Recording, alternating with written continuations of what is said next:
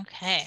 Well, welcome everybody. I'm Jennifer Wolf, the Lucas County Board Provider Training Coordinator, and I'm so excited to have Jenny and Claire here today to do this training on sensory stimulation and relaxation techniques. And Claire, I hope you'll put a plug-in for the toolkit that we've been putting together too. That might be a good follow-up thing too. But I know we've got a lot, they have a lot to cover in a short amount of time. So I'm just going to pass it right over to them to get started.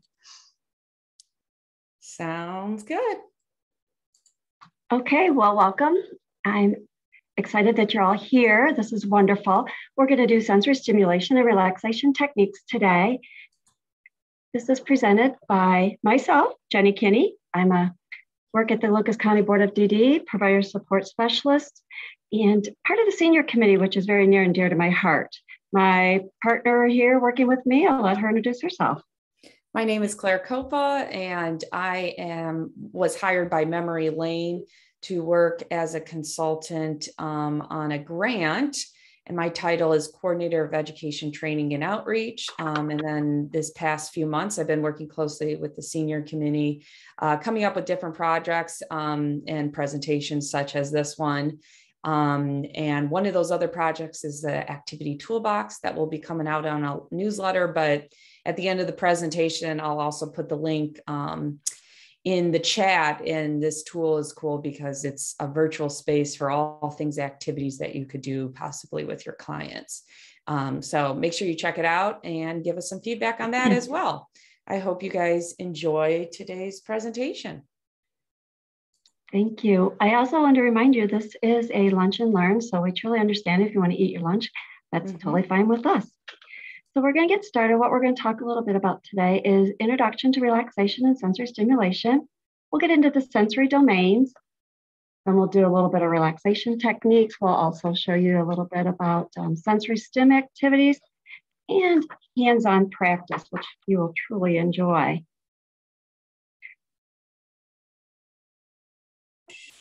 So to start, we want to give you some basic information on what relaxation and sensory stimulation is, who could use it, and why. Often these terms are used interchangeably, especially in the world of activities, but really they're different techniques, and they can be used differently, although there is overlap in them, and you'll understand shortly. So what exactly is relaxation? In simple terms, it's a state of low tension in the mind and body.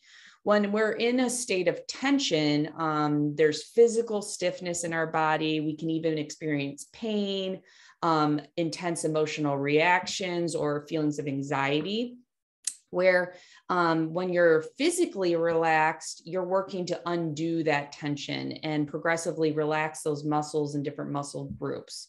And then again, psychologically, so what's going on in our head, relaxation occurs in the mind when we're relatively free of that stress and distraction or intense stimulation we might be experiencing. So we all have stress in our lives, and it ebbs and flows, right? But we can use relaxation techniques to help cope with that stress.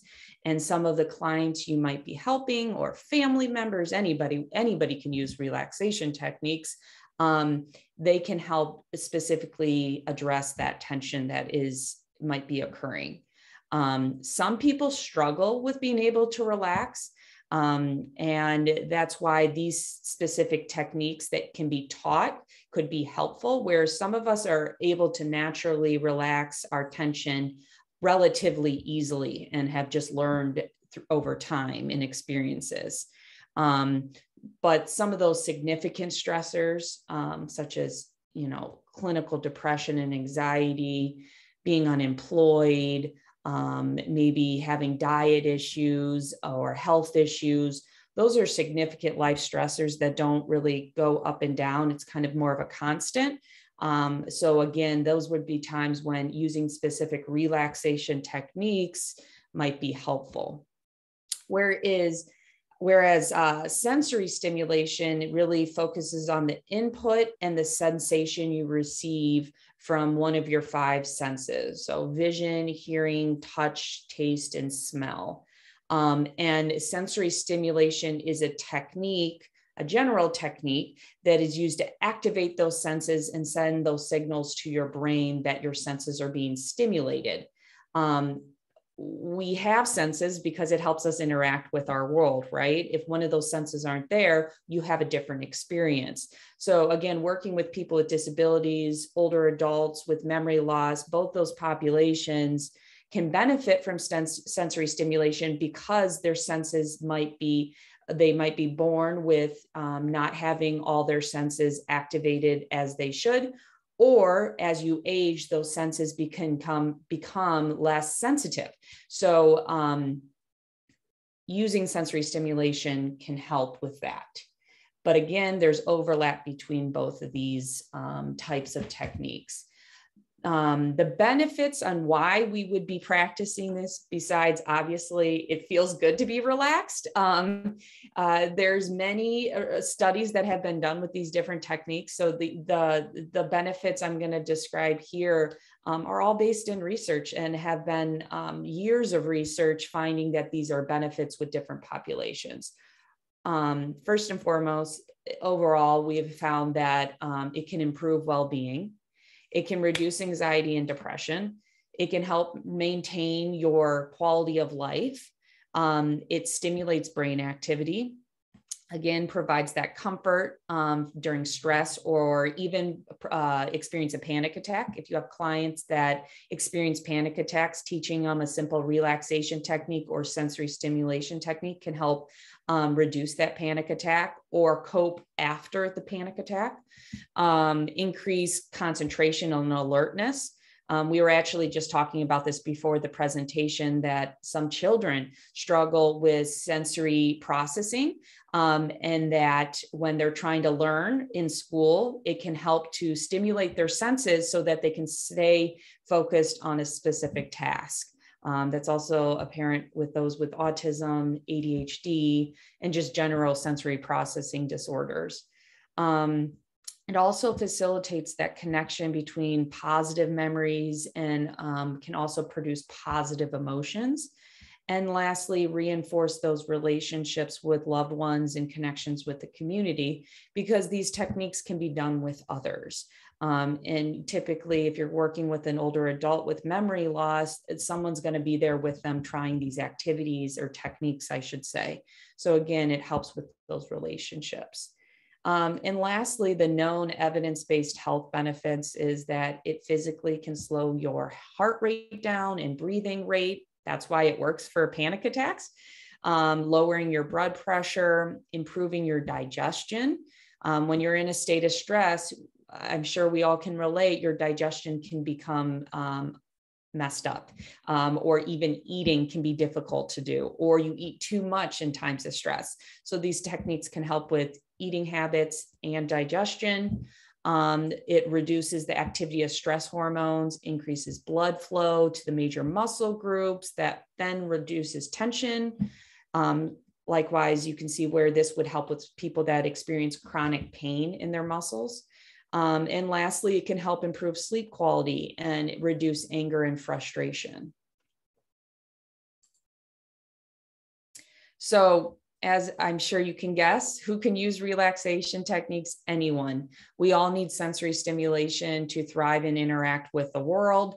With that being said, we, as working at Lucas County Board of IDD, there's specific techniques that might be helpful for your population that you're working with.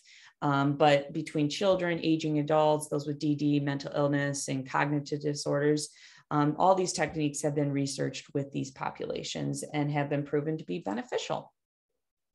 Next, we'll move on to sensory domains. Take it away, Jenny. All right, thank you. So we'll move into the sensory domains, and we'll take a look at what those are going to be.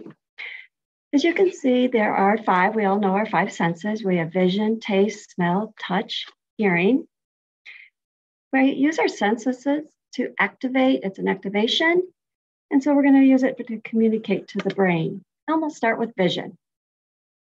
Scientifically, when the light passes through your cornea, it reaches your lens and it focuses on the retina.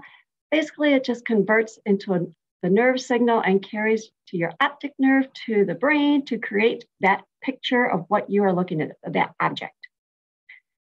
But when we do sensory, we have to do considerations. Decrease in sight can cause confusion, disorientation, the inability to interpret the images correctly. We often have a depth perception with someone with dementia.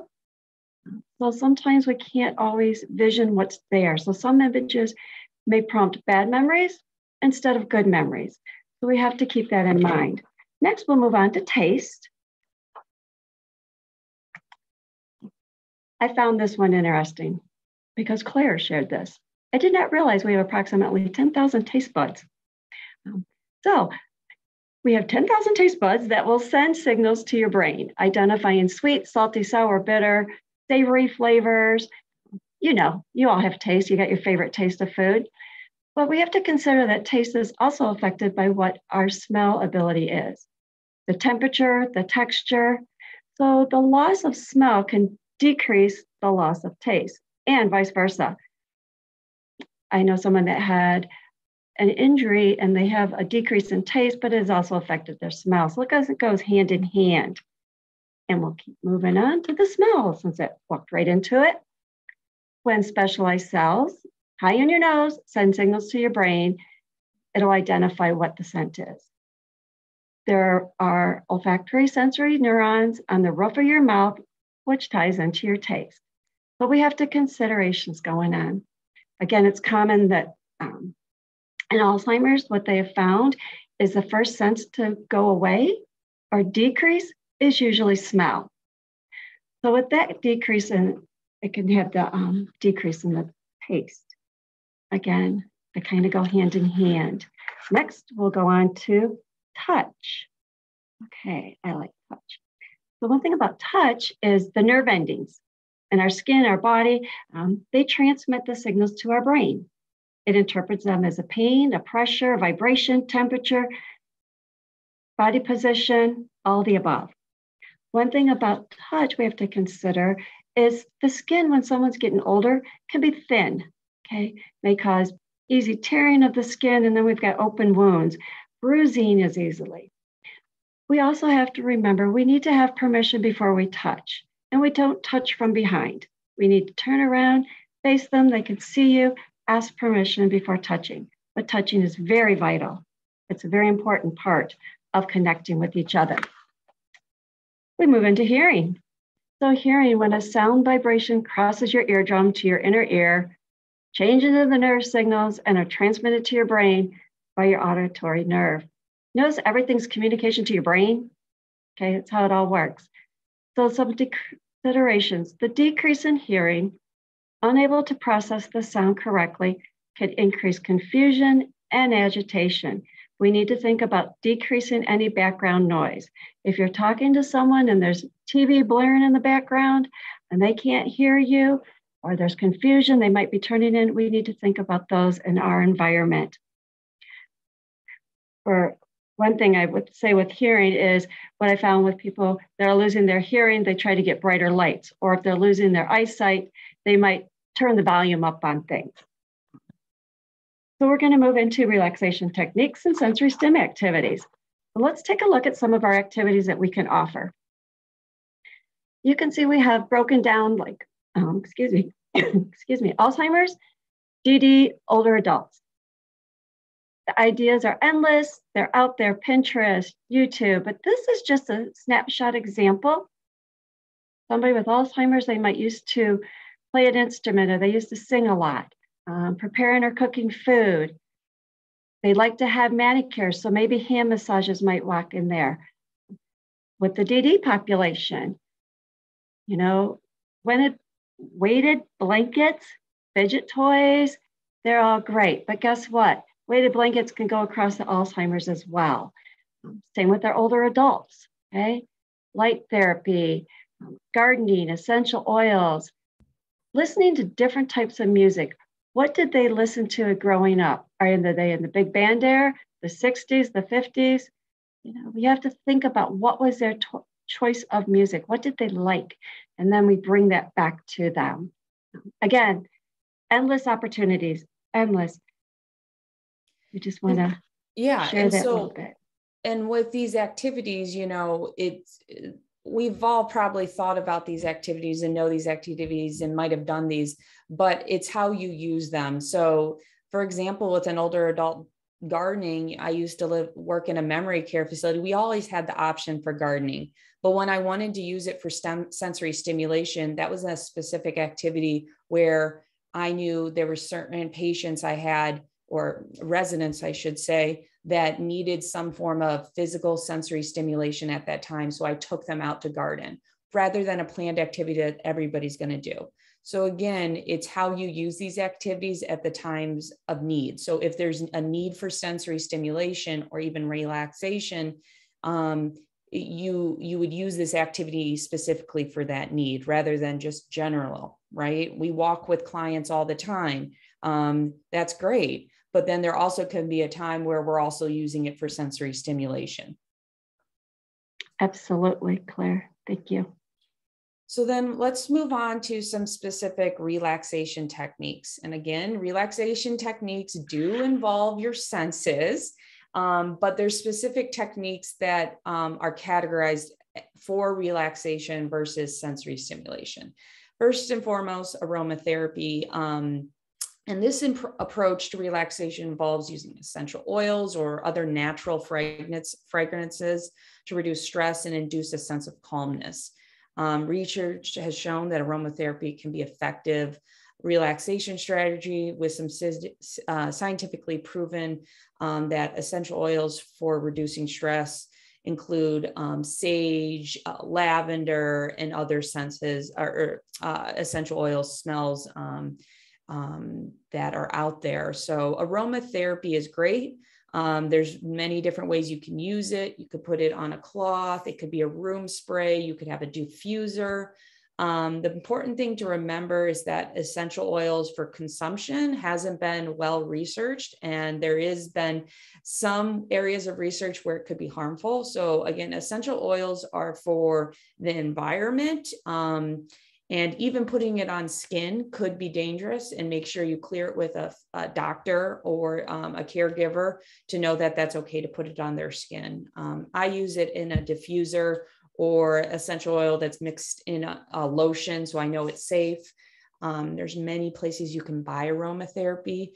You don't have to buy the most expensive kind possible. I've even seen it at the dollar store, little bottles of essential oils. You could just use a candle, and you could even make your own. I used to work with a client who was struggled with substance abuse, and he loved the smell of fresh cut grass, and he found that was calming to him. So during the summer, he used to have a baggie filled with fresh cut grass, and he would carry it around. And when he felt triggered or stressed, he would smell it. So again, an example of how aromatherapy can look very different depending on how you implement it. Breathing. Every relaxation technique you use, it should start with a breathing exercise. It helps you focus in on what you're doing, slows your heart rate, and breathing down. And taking a deep breath requires you to use your full lung capacity. They say we rarely use 100% of our lung capacity unless we're doing a significant strenuous activity. So when we purposely take in a deep breath and use 100% of our lung capacity, we're obviously getting more oxygen in our blood than we typically do just sitting here and breathing. And that's why it's helpful. So it helps someone reduce the stress hormones levels and calms the strong responses to stress in that moment. There's many different breathing techniques. We'll practice a couple basic ones when we do a hands-on activity at the end. Physical activity, exercise such as yoga, jogging, are all great techniques as well for inducing the relaxation response.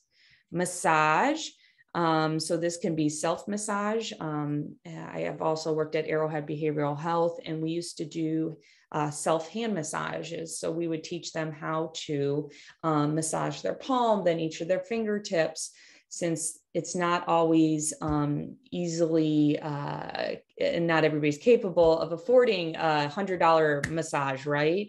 Or might not have a partner or support system that's willing to give a massage, right? Or might not have that person. So there's many ways that massage can be helpful, but then being able to do it for yourself is also a good technique to teach your clients so that they also can do it on their own when someone else might not be there.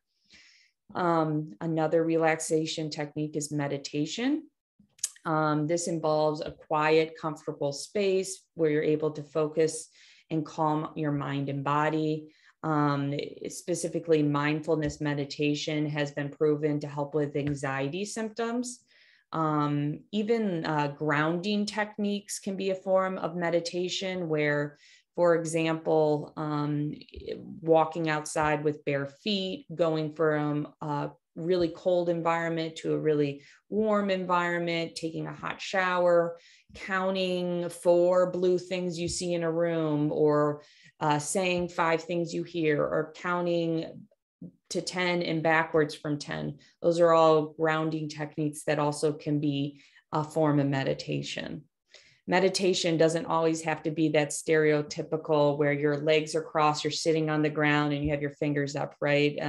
That's the very stereotypical picture people think of a meditation. And that's why often people don't want to try it. They automatically assume it won't work for them.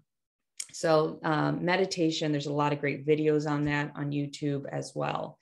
And I'm going to skip over the next 2 to go straight into guided imagery, which is also a form of meditation, but it's where someone guides you either through a script or in a video where they're showing you something or telling you what to think about, where they guide what you think about while you're meditating. So it takes you to a place where it's a relaxing scenery, such as the beach or walking through a metro park, anything like that.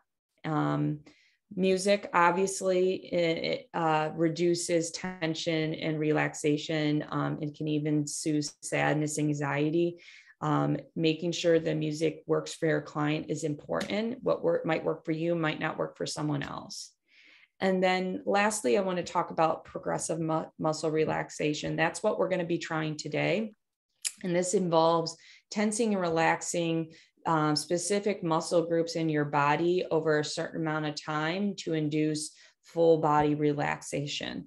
I like to best explain it that, after you do a strenuous activity, like a workout or a really long hike, whatever that might be, typically your response to your body is it might feel like jello or super relaxed that you might not feel like you have as much strength.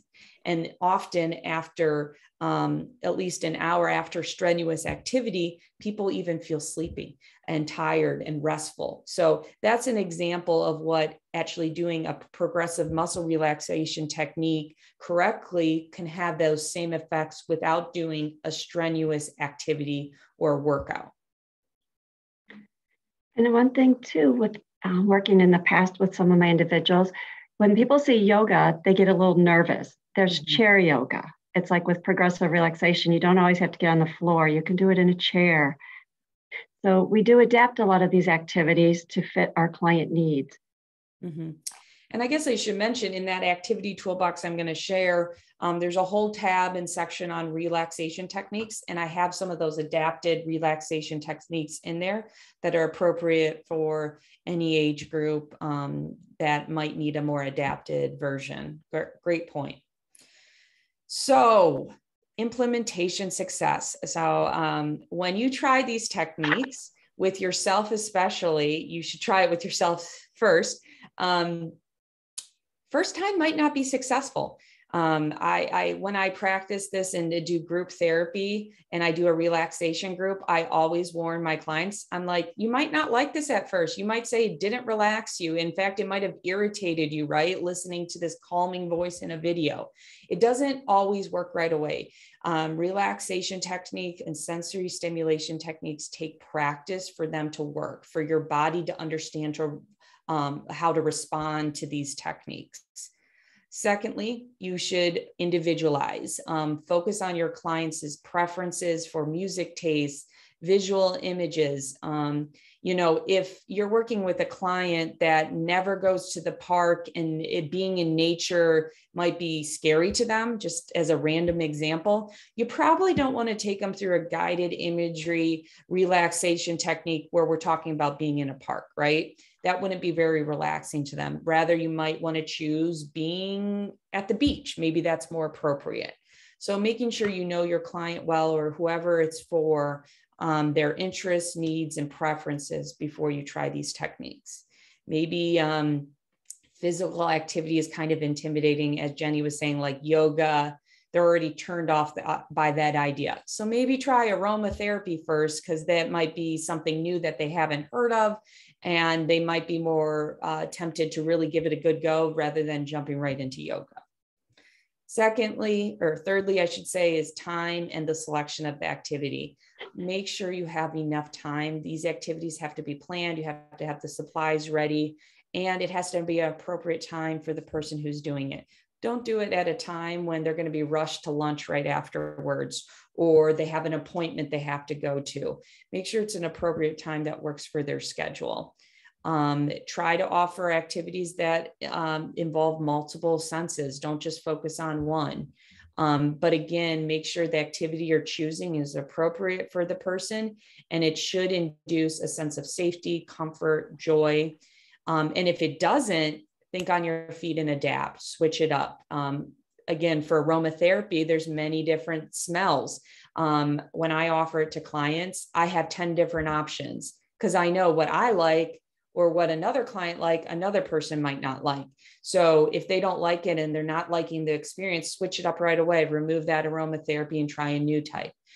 Being able to adapt quickly is important for the success of these activities, because the last thing you want to do is induce more stress or anxiety because what they're doing isn't working. I always say, have an extra bag of tricks. Mm-hmm. Mm-hmm. And one that I always like to mention, when I worked in a memory unit, the women were not comfortable with hand massages and forearms. But if you started out with, let's do a manicure, let's paint our nails, and then just let's put some lotion on. Like Claire said, it might not work right away, but it takes time to build up. So I just want to give another example of a success that, you go in steps to make that successful for them. Mm-hmm. Agreed. So I want to talk about, again, some steps to implementation. And there's one part that I realized I didn't add to this slide, which is addressing environmental barriers. So you want to try to make sure this activity can be as successful as possible by controlling the environment. So making sure it is a safe place, it's a calm space, there's not someone going in and out, something maybe where you could dim the lights if that works for your clients, or turn up the lights, some place where you can control noise, the temperature. Try to think about all those things, environmental factors that could then be a barrier for the technique from working. If you could address those and control those as much as possible, more likely the technique will be successful. So during implementation, first and foremost, make sure you're observing, look at their facial expressions, their body language. Do you see them physically relaxing? If you're noticing more stress or maybe not even engaged in the activity, that might be a time to adapt, switch things up. Listen to their voice. Are they uncomfortable? Are they trying to vocalize distress? So try to listen to your clients during these times. Be careful, as we've said before, you don't want to trigger an unpleasant memory. So you want to be individualizing the activities and make sure these work for your client specifically. I mean, just talking about touch, that could be a very sensitive experience for someone who maybe has gone through physical abuse, or noticeably always says, I don't like hugs, I don't want to shake your hands. You probably shouldn't jump into massage, right? Seems like a no-brainer, but often we forget because we just want to try this new activity. You might enjoy it, but your client might not. Adapt, always be prepared with an alternative activity or a way to adapt the current activity you're doing. Or if you need to discontinue, that's okay. So making your client feel safe that, yeah, this is a new relaxation technique. It might feel a little weird at first. You might be confused to why we're doing it. But if anytime you don't feel comfortable, we can stop. And that provides that safe environment with you and the person you're working with to be more willing to try it again in the future because you gave them that out. So always make sure they know that you don't have to continue. It's not something forced. Lastly, assess. Are there positive emotions or memories being expressed or shared specifically afterwards? Always processing after doing these types of activities can be important so they understand why they did it and what came of it so that they might want to do it again. Yeah, I remember when I tried aromatherapy, I felt really relaxed afterwards, or made me feel really good, or that smell made me think of my childhood summer, whatever it might be. If they're saying those things, it's helping remind them that, wow, that worked and I might want to do that again. Always take into account your individual's needs, strengths, and desires. Always remember that though. Okay, well, I'd like to introduce this video, but I have a couple things. It's about music. Music can bring alive memories and joy to a person. But there's this quote by Dr. Jeff Anderson, who's a PhD, MD. People with dementia are confronted by a world that is unfamiliar to them, which causes disorientation and anxiety. Music will tap into the thalamus network of the brain that is still relatively functional. What's interesting about that is we're going to watch this video. She's a former professional ballerina, and her name is Marta Cinta Gonzalez. She danced and performed in many ballets, including the Swan Lake. She lived in Cuba, danced in New York, and taught in Madrid. She was diagnosed with dementia, believed to be Alzheimer's. This video takes place in a nursing facility where she dreamed actually of doing ballet with the elderly. Unfortunately, she passed away in 2019. So let's watch this video showing the benefits of music for Marta as her mind travels to another time in her life where she will dance to her old routine. I want you to watch her graceful arms, hands, and head movement, and look for her beautiful expressions of what the music can do for her as part of a sensory stimulation activity. All right, I'm going to push play. Jenny, please let me know if the sound's off or you can't hear.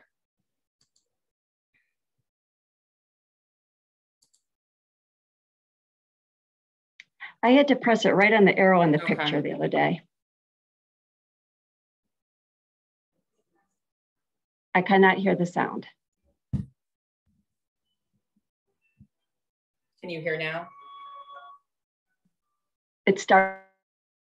Could you hear it? Yes. Okay. You can turn it up a little bit.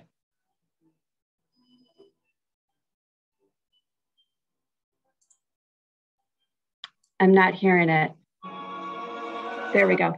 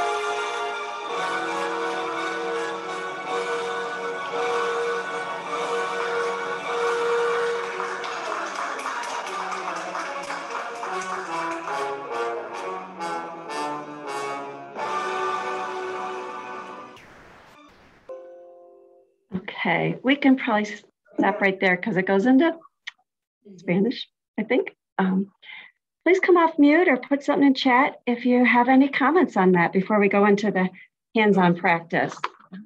As you can see, the memories that just evolved. Yeah, it gave me goosebumps too.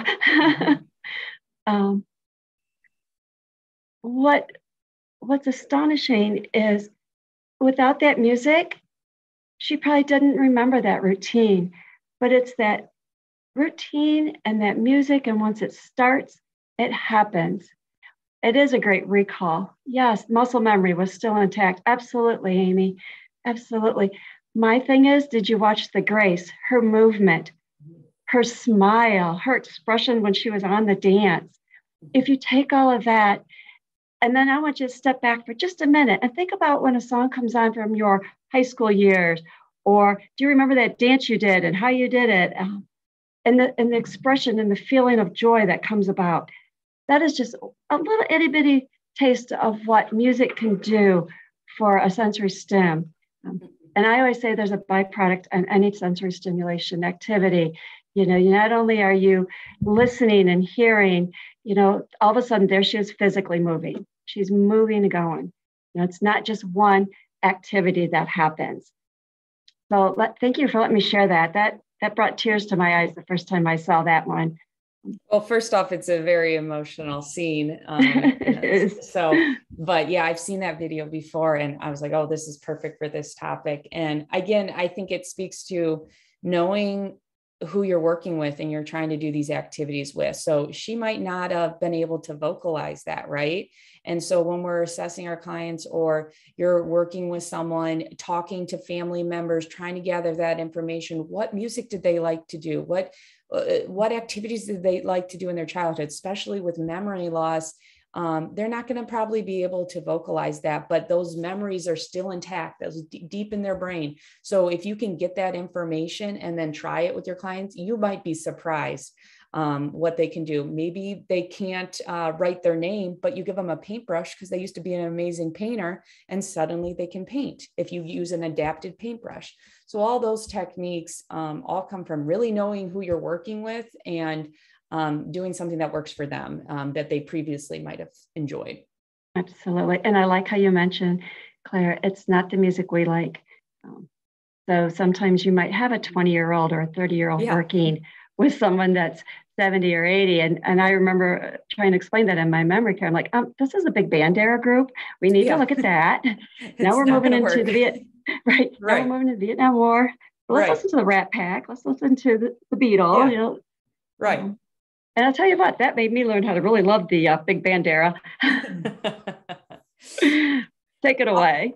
All right. So if you can, I want you guys to pause what you're doing to just let's relax for 10 minutes. I'm going to do what I do in a group at Arrowhead Behavioral Health. So I know it works with adults and it's good to practice. I want to mention this, relaxation techniques are best practiced when you're not in a time of significant stress. So, you know, you can really focus on the activity and learn what it does rather than in a time when you really need it.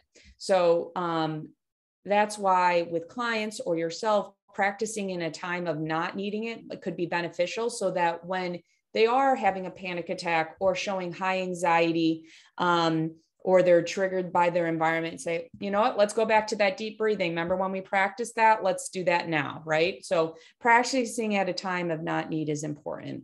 And that's what we're going to do today. Now, some of you might be significantly distressed, so this could help as well. But I want to try progressive muscle relaxation. If you tried it before, great. If not, give it a go. Most of you are at work or in a space where maybe it's not the perfect environment. So I'm going to challenge you to try to ignore your environment. Obviously, you're not probably in a comfy bed or a comfy chair in a quiet space and in a dark room, right? It's not ideal. So ignore those barriers for right now. This video will talk to you about breathing, and then we'll walk you through progressive muscle relaxation technique. So we just need to listen to what they're saying. But I always tell clients off the back to just first off try to get themselves in a comfortable position in their chair to start, and then listen to what they're saying. But to give you as an idea of what's going to happen, they're going to talk about certain body part muscles and ask you to tense it and then release. It goes pretty quickly. Something else you can add to this technique with clients is to have aromatherapy or lotion or candles burning. It can also add that sensory stimulation piece to doing progressive muscle relaxation at the same time. Again, I will push play. Please tell me if you can't hear it. I will turn up my volume. Does anybody have questions before we start? All right. Please give it a go to the best of your ability. Try to focus for 10 minutes, and then we'll talk afterwards and let me know what you thought.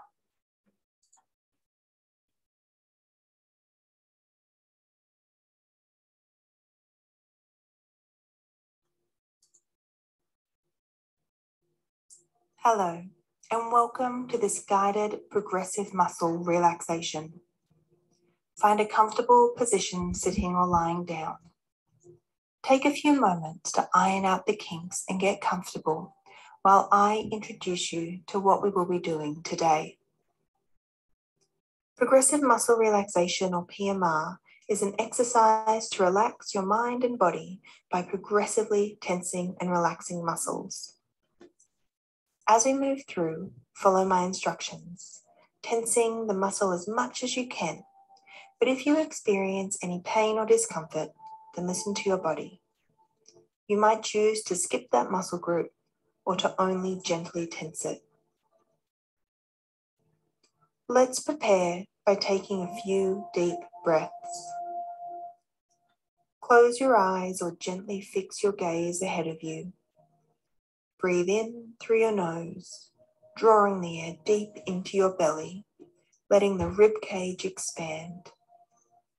Hold your breath just for a moment and exhale fully through your mouth. As we move through the exercise, ensure you keep breathing. Inhale as you tense and exhale as you relax. And as we are going through this exercise, your mind might start to wander. That's okay. Just notice it and non-judgmentally bring your mind back to the muscle group we are focusing on. Let's get started. Bring your attention to your feet.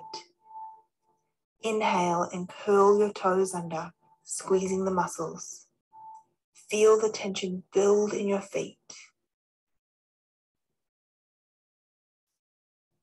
And exhale and release. Visualize the tension flowing out. You might even like to say in your head or out loud, relax.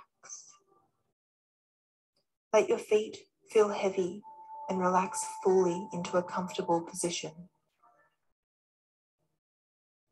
Next, bring your attention to your calves and thighs. As you inhale, tense these muscles tightly. Hold the tension. And exhale as you release. Feel the weight and the warmth in your legs. Let them relax fully.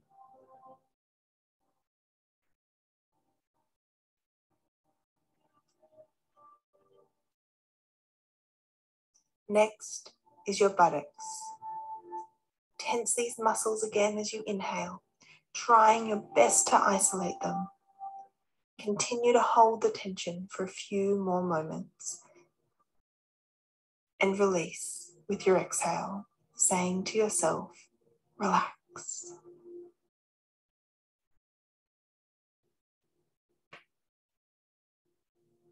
Take a few moments to notice the sensations in your legs and notice if there are any areas of tension that you need to tense and relax again before we continue to move up the body.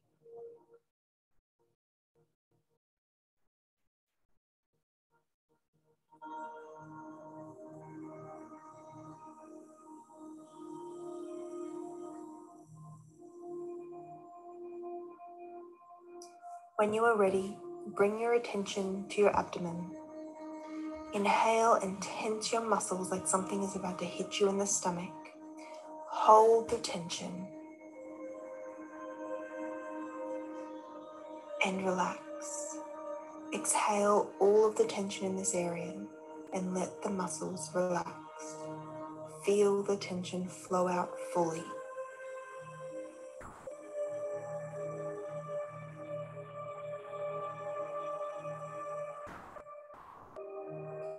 Next is your upper back. When you are ready, inhale and pull your shoulder blades together. Arch your back and hold it.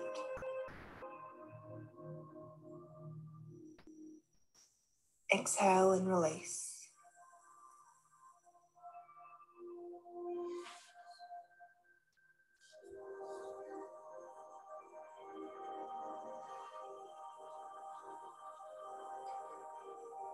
Bring your attention to the shoulders.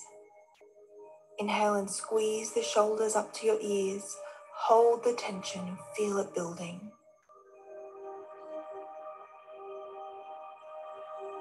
And release. Feel your shoulders drop back down. Feel the weight and the warmth.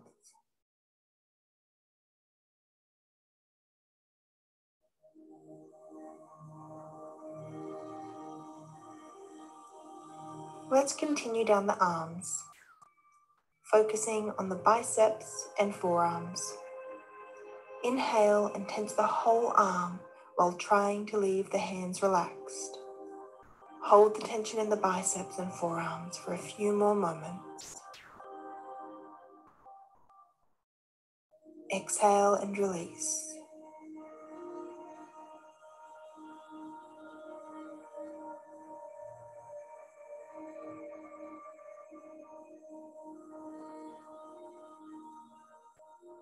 And bring your attention to your hands. Inhale and squeeze them into fists.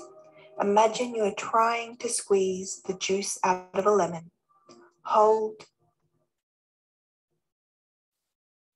and release, saying to yourself, relax. Notice the heaviness in your arms and let them rest.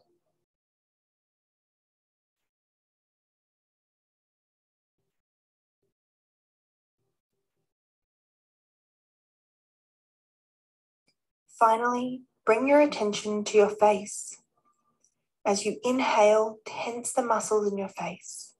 You can wiggle your nose, purse your lips, or move your mouth into a wide smile. You can raise your eyebrows or frown. Whatever feels right to you. Don't forget to breathe. Exhale and release. Let your face fall into a neutral expression. Feel the tingling and the warmth.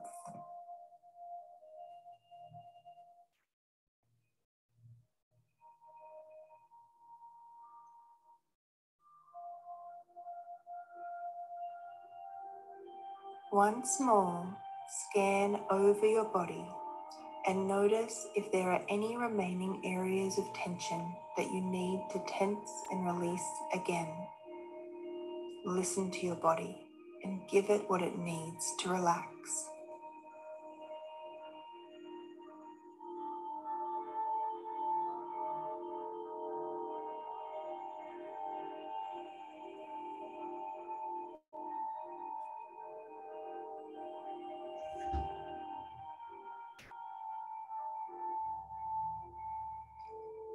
Now just sit or lie still for a few more moments.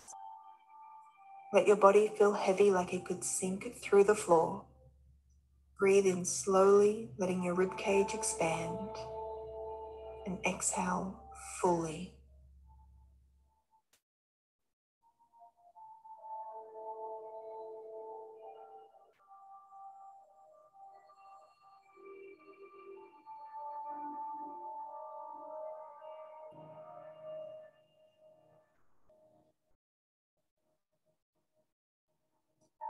When you are ready, gently blink your eyes open. Wiggle your fingers and your toes and let those little movements create ripples through your body.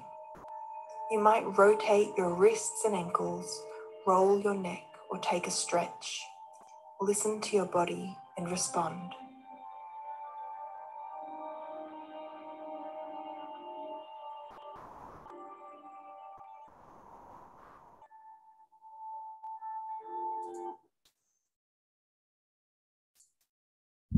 All right. So as you guys come out of that state of trance, hopefully, I know you guys are at work.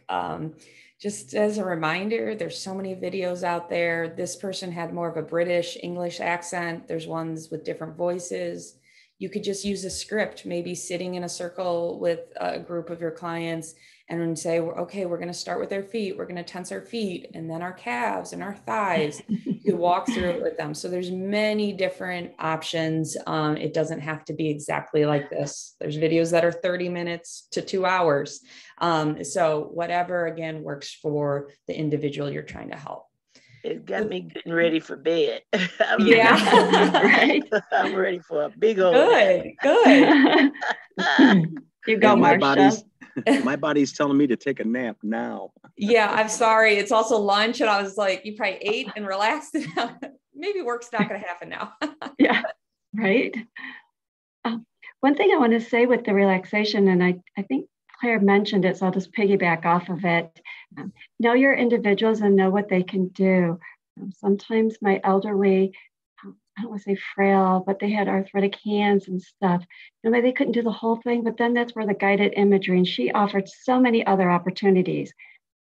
This one is great for, definitely for us. But I got to be careful. I am at work, but yeah, I just like to piggyback off that. Remember, know your individuals, what their needs are, and what they can physically and mentally handle. But relaxation is for everybody. So I'll jump into the resources. Here we go. Let's end on a happy note. That's why I have my friend the giraffe with me. So we will send this PowerPoint out to you all. We do have some references here that we got this information from. Again, there's a lot of information on YouTube, Pinterest, that's one of my favorite, to get ideas for sensory programming. We also have a list that we will send out to you as well. I don't know, Claire, do you have it available, or am I at a share where I can pull it up real quick? Yeah, why don't you go ahead and share? Okay. Oh, I have to wait. Let me pull it up. So Jennifer, do I have access? And while I'm also going to get the activity toolbox. Perfect. There we go. Okay, great. So we'll just send this out to you. Excuse me, my goodness. It's called Engaging the Senses. Again, these are just very, very tip of the iceberg type of thing. We'll give you some ideas for all 5 areas of the senses.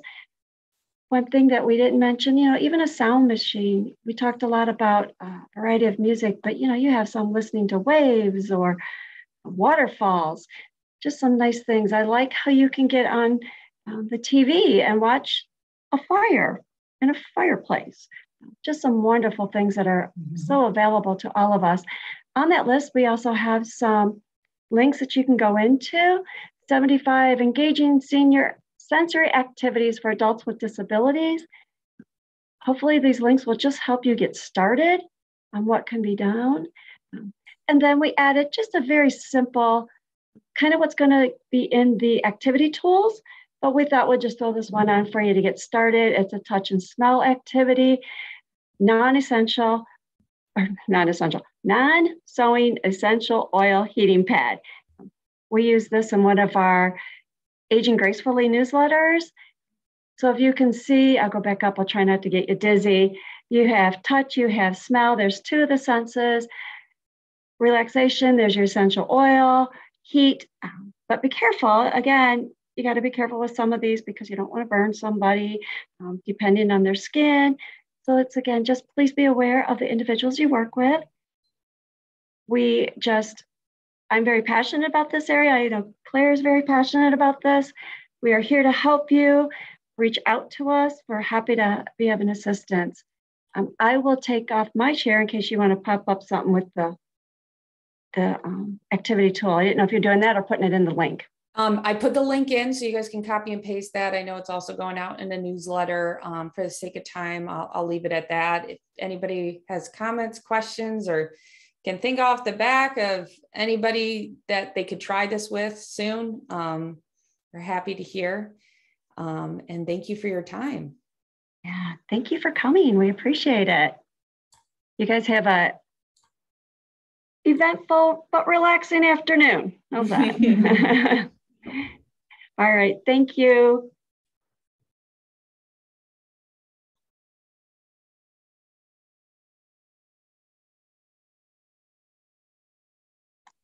On May 24th and 26th.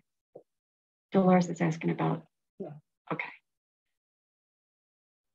Yeah, Dee, we will be sending out certificates for this one and for the one on the 24th.